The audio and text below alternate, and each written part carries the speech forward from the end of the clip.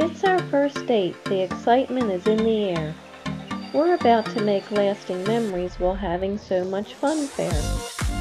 He asked me to pick the place, but where do we go?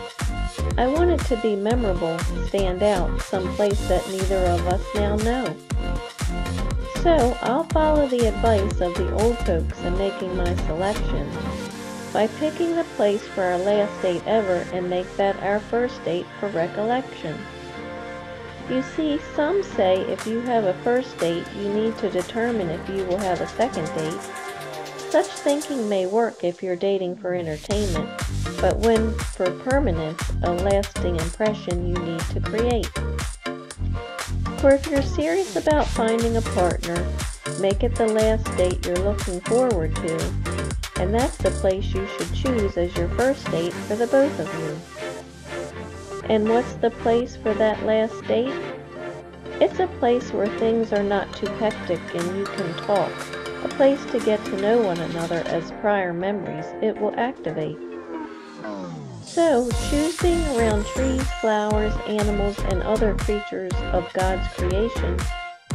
It's a peaceful place, an environment where all is calm without any agitation.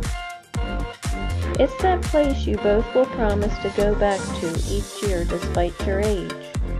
To commemorate your first date and each date afterwards, a place where you always peacefully engage.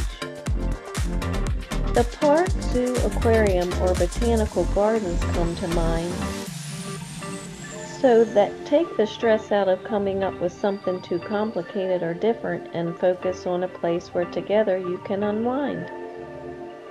For God's creation is always romantic and allows the two of you to enjoy each other's presence.